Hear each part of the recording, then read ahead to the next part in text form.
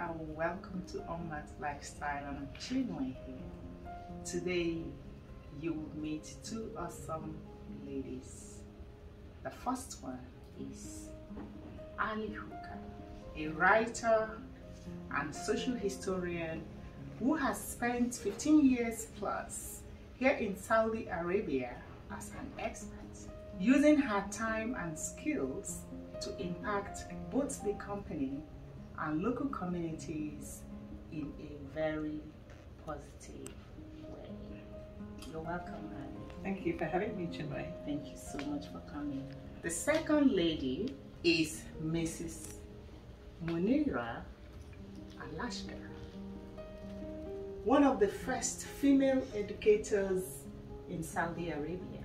Munira is an avid philanthropist and creatively uses her passion for collecting and preserving her Saudi heritage to both educate others and help numerous local charities and causes. As an energetic 73-year-old, she demonstrates that combining a passion and kindness can boost individual self-esteem and promote a healthy mind and body. Munira, thank you so much for letting us into your beautiful home. I am so honored to have you on this program. Thank you for having me in your channel. Thank you so much. And I'm glad that I met you. I'm very, very lucky to meet you, to meet one like you. And like Ali, you are not a friend, you are sisters. Oh wow, thank you. Thank you so much. I feel very honored to be a part of you and your family. And now we have a surprise guest who is Munira's neighbor. She's like a sister to Munira. She just showed up. What a blessing to have you here today. Fawziyah, Azzamil, thank you so much for coming, and I am so honored that you came in here with that special gift. And amazingly, really appreciate and love you. Thank you so much for coming. I know her more than 50 years. We are like sister with the Azzamil. She's a sister of Faisal Azzamil. My brother. He's a brother and he's very famous. Wow. With his kindness, with his, he has a store, of course, in Hobart, so everybody knows him. That's why. Yes, yes. And but she's like a sister. Our children grow up together, Oh man. and Wow. they are like sister. And Wow. I love her. Thank you for all you do. Thank you. Thank to you. support Munira and her charity work and the community and us as experts. And Fawziyah always with me, helping me with anything I do. Yes. She's always be there with me. Yes. So now we want to talk about kindness, which is what these women here exhibit. So the question is, what is kindness? According to an article from Mayo Clinic, and I quote, kindness is more than a behavior. It is an act of helpfulness without any reward or expectations of reward or gratification. Acts of showing kindness to others have been proved to positively increase a person's self-esteem, empathy, compassion, whilst also improving mood. Quotation close. And that is from Mayo Clinic. Today we invite you to Munira-Al-Asgah's home to explore her wonderful collection of Saudi heritage and to hear some of the stories of her motivation and how she has built such a great legacy for her community. Munira demonstrates that kindness is more than a behavior in the way that she shares her collection with others and to the benefits of others. She presents an example and a challenge to all of us, even you guys watching, to how we might use our own personal passions and interests to generate support for those less privileged than us. Kindness may be viewed by some as a simple and even an old-fashioned quality, but it can impact widely and help us personally stay positive and healthy. Tell us about your collection. What will someone say on a visit to your museum? I want them to see the culture of Saudi Arabia, and I explain to them what our grandparents do. They have brain, they're smart, they do things. What are we doing it now, but in a different way? It's like a method, it's like a starter for what are we doing now, exactly like what are we doing now, but in a simple way. So that's what I'm trying to do. That's our grandparents. They are very smart. This is one of the most beautiful things I've heard in a very long time, because we all are losing our minds and thinking that we know it all, and with all this computer age, things are phasing off, and here is someone. Kindness shows up, and you are trying to help all of us. Whether you're Saudi, or you are Arabic, or you are anywhere, Western or Africa, you can benefit from what Munira is doing in this region. You're helping us to remember history, and Ali is a historian, social historian. It's like educational. It's educational. It's educational. So we cannot forget our past, because he who forgets their past, actually, self-esteem will be difficult for you. And I really would give you kudos and say thank you for doing this for all of us. It's not just for Saudi. Thank you. Thank you. Thank you for coming to this. Thank you to listening to me. Thank you. Thank you are patient to listen to me. No, you're an amazing woman. I admire you all the time. I started with a small piece, like a plate made of wood. My uncle's wife gave it to me, but I did not like it. I said, what this wooden plate, what I'm going to do with it? So I told her, of course, thank you, and they put it in the closet in the kitchen. If she gave me a crystal or china or something plate, maybe I will enjoy it at that time. And after a year, my mother went to the same city, and she got me a measuring cup made of wood. When I saw this measuring cup, I said, oh, I have plate with these are matching each other. Then I bought them. I bought the two pieces. I put them in one side of the house. And one time I was going to Dammam, I found an iron. I said, oh, I have two old pieces. I'm going to buy this third one. You know, at least 3 pieces. And I bought the third piece. It was iron. Wow. And then after one by one, until now it's part of me. Oh my They are, God. you know, every piece like my children. Wow. That's how it started. Wow. What a great way to start. Let's talk with Ali Hukam, my special friend. You have been part of this for 15 years plus. You have worked with Munira. I came here like 8 years ago, and I have watched you impact this community in a very special way, and I admire you for that. And that's part of why I really feel honored that you are in this channel today to be part of this as you exit. And I hope that this is not going to be the end. Could you tell us, Munira, Fawziyah, and the audience, what has been your best moments working with Munira, with the charity organizations, and all of these great things that Munira do for her community? Well, I've known Munira since I first came here, and I think having Munira as a friend is always an adventure, because she's an incredibly courageous woman, and she's an incredibly generous woman, and she's a lot of fun to be with as well. And when you're around Munira for any amount of time, you can't help but be impacted by the heart that she has for other people and drawn into that. And it's been a privilege in my time here to be able to not only have Munira as a friend, but to be able to help to some degree, to some small degree, with the work that she does, and you know, the different activities that she's allowed, that she's created a scenario where as expats we can be involved and help and learn about the wider community here as well.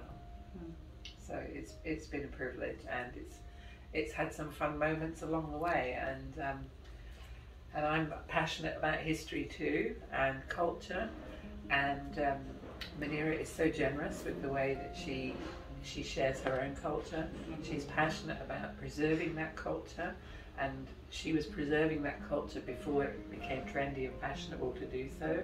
In fact, even when it was really frowned on to some degree, you know, to be thinking about the past, you know, she saw the value in starting to collect things that were important to preserve, and to create her museum.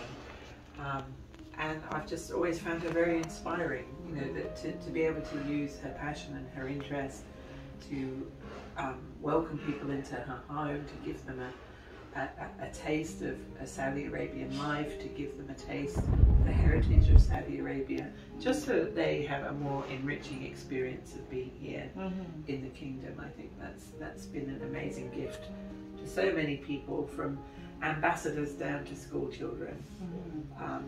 It's a very special thing that you've done here, Munira, and it's been a privilege to sort of work alongside you and learn from you, from your passion and your kindness to others. Thank you very much. You did a lot. You did a lot. When I need things, I holler. You are there. Oh, yeah. You are my right hand. Thank you. Like Fawziyah, she's my right hand. I have two right hands, Fawziyah and you. So you're always there. You did a lot for the community, for the charitable group. You know, without you, I cannot do anything. Thank you. But I think what's inspirational is your vision. You know, you have a vision of what you want to achieve, and you have some really great creative ideas about how to achieve that. And along the way, like when we put some of the culture shows together, along the way people learn things. You know, it's not just about putting on a show, but it's about having an experience. It's about learning about culture. It's about learning about history. You know, learning about the geography of Saudi Arabia. There's just so much to it. That, you know, you are a born educator. That's important things Yeah. to show people the culture. I'm trying to do it in the right way. Of course, I make mistakes, but I will try my best to show others, you know, foreign or even Saudi, the young Saudi, even they don't know their culture, the olden days. But I'm trying my best to show. And I think your personality is just so engaging that you make it easy for people to learn. You know, you make it enjoyable for people to learn. I hope so. I hope so. Yeah. Very true. Yeah. So could you tell us about some of the charities you work and support? I'm a member in the charitable group in Dammam called Jude, and there is another or two charitable group in Khobar, Fatatul Khalij and Wood. We do a lot of things. We help orphanage, we help needy. You know, we try to collect money to buy them things, clothes, coupons, to help in housing, to help in anything they need.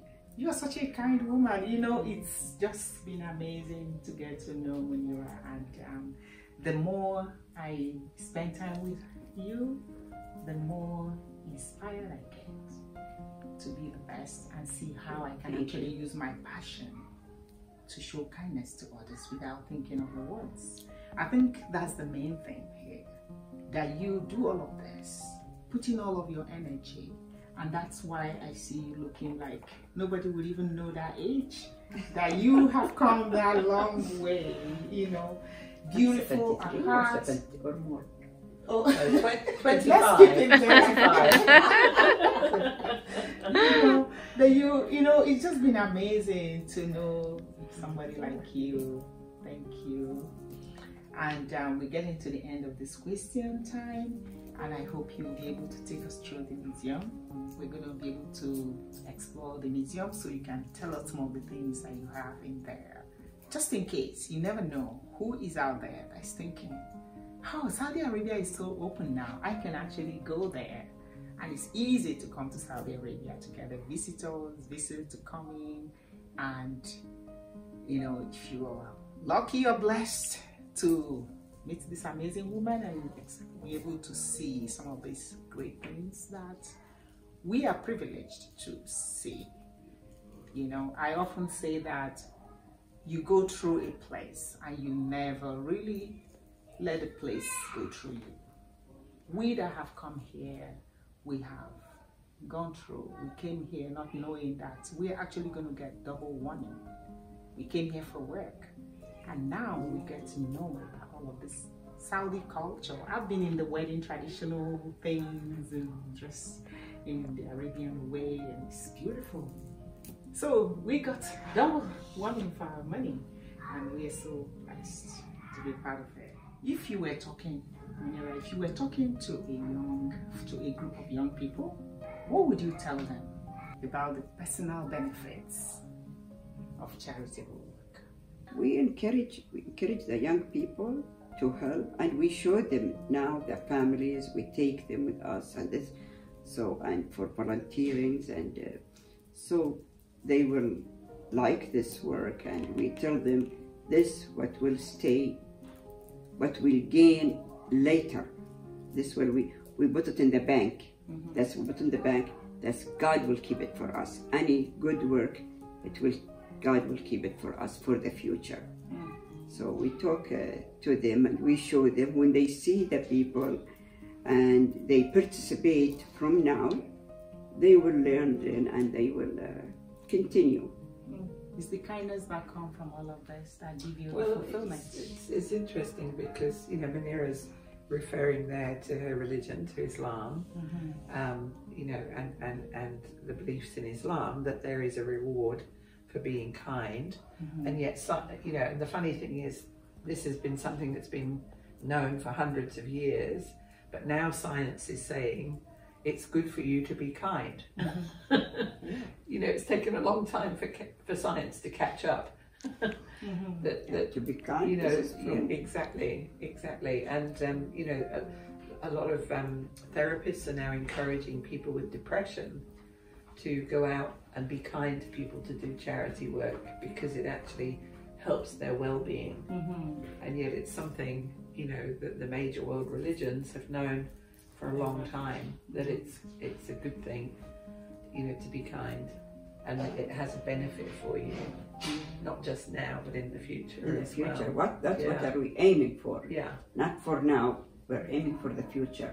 So kindness, charity, and all of this give us, it's like kindness, charity, give you fulfillment, self-esteem, because we keep looking, self-esteem, where do we get it from? You can get it from going beyond yourself, like remove yourself from the equation and think about this. Life is not, like we all are in this borrowed skin, we are not going to be here permanently, we are going to somewhere at the end of it, and we need to think about, how do I get fulfillment? And I believe that kindness, like Munira has shown in all of these conversations, Ali, you've been amazing, you know, and Fawziyah, you know, it's so great that you just came, and I am so glad you're part of this conversation today. I think all of us in this room, one way or the other, work towards the same goal, to be kind, treat others the way you want them to treat you. So let's focus more towards charity. Now we're going to go with Munira to explore the museum and see some of the things that you're going to show us? This is a museum and the architecture, yeah, to present Najd and the Eastern Province. Because I was born in Najd and I grew up in the Eastern Province. Yeah, the windows to present Eastern Province, and the white and the top and these to present Najd. So I mixed Najd and Eastern Province.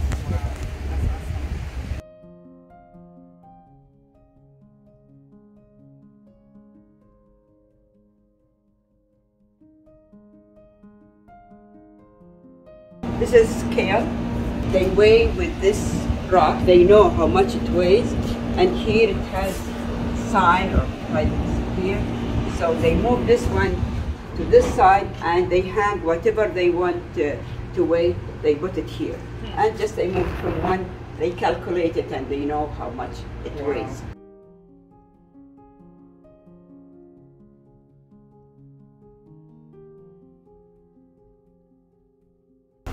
We have different kind of doors. Here, this is from Najd. This window from our house in Jubail. It's maybe over 60 years. This Ahlan wa Sahlan. Ahlan wa Sahlan. Welcome. More than welcome. More than welcome.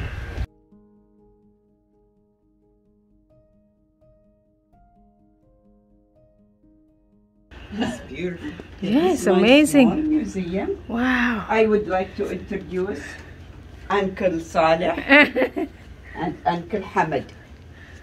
Uncle Saleh. Uncle Shala. Yes, he's sitting in the majlis. He's Yeah. making the coffee. Mm. This is Najd, like Najd area. Okay. Yeah, he's making the coffee. When he wants to invite people, they don't have telephone. As I told you, they are smart. What do?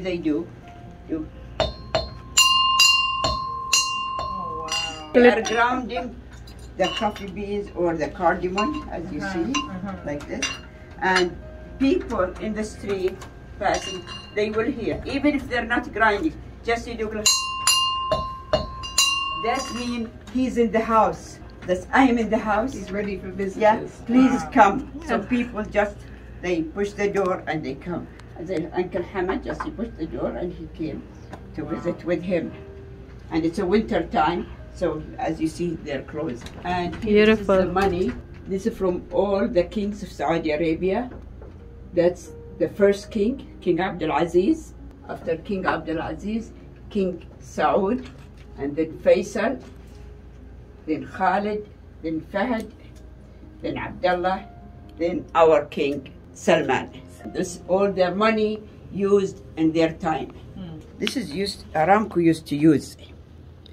This 10 points, you see, Arabian American Oil Company, and this like a coupon they give to buy from the commissary. Yeah. And that's the television. Black and white, of course. Wow. The first TVs in Saudi Arabia. This is for writing and reading and all for educational. This one and this side. Here toys for the children. These are most of these for my children's. Okay. Oh, wow. Yeah, they used. Yeah, what they use. For my son, he's now 52. So that's his bus. And that's for my daughter. Wow. And for my other son. So this from the All the family. toys. Yeah. Here I have these 3 shelves. These for Aramco. Not Aramco now, Aramco before. Yeah. The Aramco handbooks. Yeah. Yeah, they were very important in the early days of Aramco because they told people a lot of information about Saudi culture and Saudi heritage and the different parts of Saudi Arabia. So it was a lot more than just sort of guidelines. It was actually cultural information as well. These are for weighing. It's for grinding weights. And this section from Hijaz area. All these from like Mecca, Medina, Taif, Al-Ula, headpiece for children. This Suraj, and anti-fattu. Anti-fattu. This from Hijaz. That's a custom, the men's custom like this. This is the two pieces I started with. Oh, Yeah. wow. This is the first piece, the one that I did not like. What do I do with it? From my uncle's wife, gave it to me. And then this from my mother. When she gave me my mother, this one said, oh, I have something wood, it match. Wow. So I bought these two pieces. I put it, Classic. I put it in a bookcase, you know, I have bookcase. I put it inside. And then one time I saw this iron. Yes. I bought wow. it. This is the first piece I bought. So I said Wow. at least 3 old, you know, to Wow. put together. These are for special cookies called kileja. All these for weighing and measuring. All are legal weighing and legal measuring cups. This is all phones, even without a number. And these not dynamites. This battery for phone. Oh, wow. My cameras. Oh, yes. Look at this. Wow, look at that.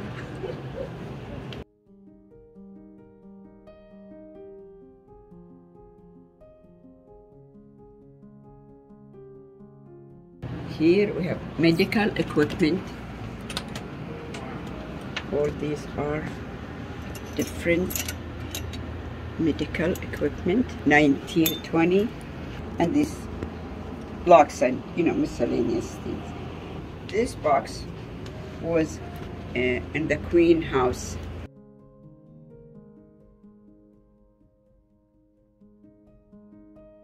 So somebody took it and they Brought it here. Alhamdulillah, Wow. I got it, yeah. This side is Najd area, the clothes. This is here, this for my grandmother. This is my grandmother. Wow. And this is for my son. Oh. My son Samir, when he was 1.5 years old. Wow. So it's almost 50. 50 years. Yeah. Oh.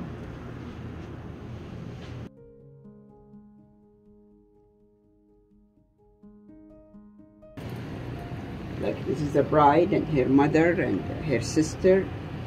And this is another bride from Qatar. The diver. Oh, okay. This is Hussein. When he's diving for pearl, they take this heavy piece. Yeah. It's very heavy. It's like anchor, is it? Yeah. They tie it in his hand. Oh. So he will go very fast to the bottom of the sea because there's no oxygen tanks or thing to help him. When he go down, you know, he has these, and he closes his nose with this one. Yeah. Yeah.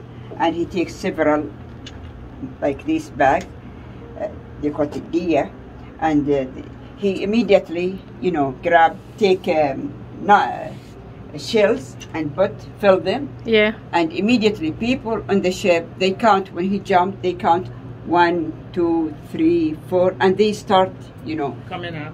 to pull him, you know, again. Sometimes they come alive, sometimes they come dead. Oh. Yeah.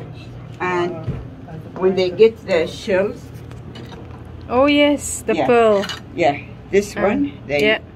this is to Right. take out the shells. After collecting all the shells, these are for separating the shell, The shell and the pearls. pearl and the shell. For separating the sizes. of the Oh, pearls. yes, of course, yeah. For to separate the sizes, and then get it ready. Put it in the buckets here, so it will be ready to sell. Like here, they put each size in one bucket, so it will be ready to sell. This side is the north. This is Sita. They put this one, the Khwaja.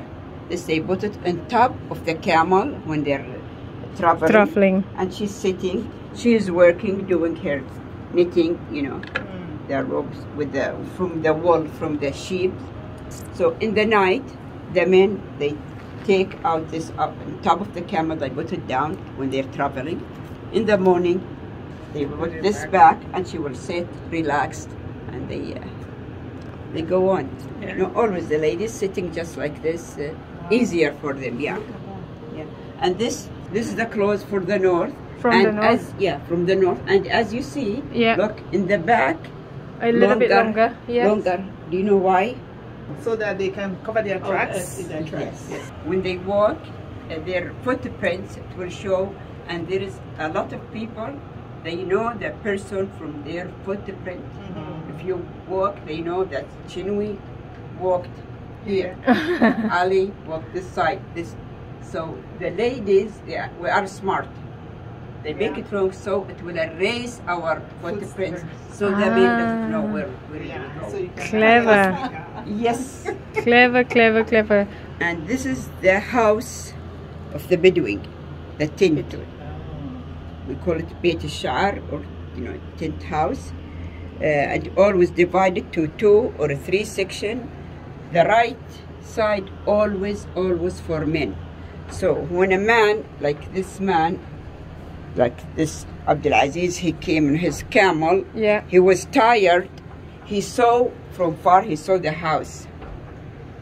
He saw the house. He doesn't know who's the family, who's living in this house. Just he saw a house. He is tired. Just he put the camel on the side, and he knows that the right side for men. So he came and he sat.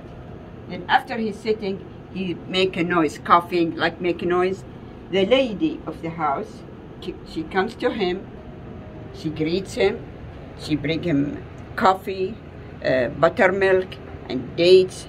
And when it's lunchtime or dinner time, she will grab a sheep, she will slaughter a sheep, she will cook it, and she will serve him. Wow. If she doesn't do this, she may get a divorce. Oh. Because he's a guest. And in the sunset to the, when her husband comes, he will greet him. He doesn't know. He doesn't ask him, who are you? Or what do you want? He's welcome guest. You must welcome the guest. At least for 3 days, no ask if he stay for 3 days or more. He doesn't ask, what do you want or who are you? He's just a special guest. And hospitality. Yeah. If he will introduce himself, okay. If he doesn't introduce, he doesn't say, who are you? Wow. If he say like, who are you? Like this, like he's rude. Yeah.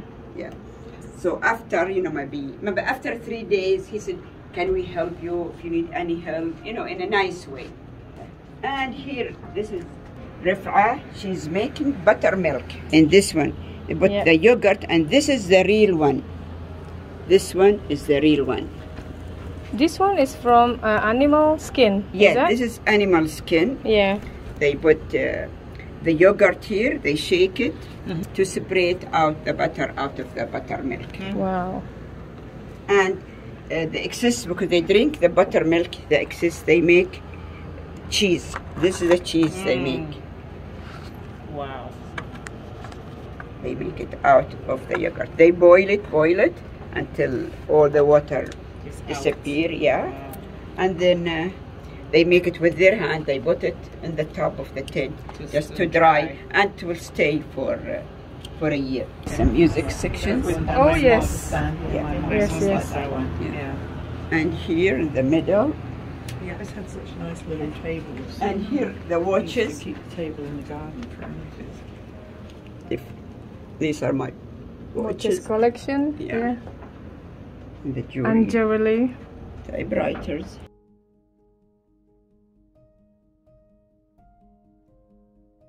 Do you know, you know what's this? No. Is that for the... Is it broken? Oh, the broken one. Is it broken? Look at it. Is it broken? No, it's not broken. This is for... Ah. To shave. Shaving ball. Wow. Yeah. I told you they're smart. Yes. Very smart. No, but yes. These are for men for shaving. Yeah. Yeah. As you see this section here. Here for just kitchen items. Yeah. Collection. Plate, bowl, spoon. I have some plates here from King Saud House. Oh. Or Palace, King Saud Palace. Wow. These cups and the plates. Wow. And this is the clothes from the southern area. Like I see here, Abha. And this, Uncle Ali. Yeah. This is Ali. Ali. And this is Hamda. Hamda. Yeah. From Rijal Alma. He's They one call of the them. flower men. And all the clothes here. Yep. Abha, Asir, and Khamis Mshid, all from that area. From different. They got different, like a pattern, right? Beautiful. Different areas have their different design. Yeah. Differentiate. You see this piece? To identify them. Look. You wear it just like this. Ah, See? nice. Just to like protection? Is that Or for men or women? For women. women. Yeah.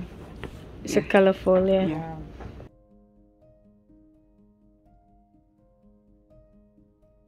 What is that for? For This climbing is for palm tree. climbing the palm tree. Oh. Like this. Yeah, when they to bring the the dates Yes. from the palm tree or cutting or something, they use this one. They put it around the palm tree and around themselves and Oh, climbing they up. keep climbing. Climbing. Yeah. Ah, so it's clever. Wow, clever. I think some part of the They do it in Caribbean, the camp too. and the Caribbean as well, they do. In Nigeria. too. Yeah. We have different kind of safar tas, this for traveling or Yes, people, yes. They take food with them. This is the baby bottle. Oh. See the baby bottle? Mm. My mom fed me with one like this. Oh.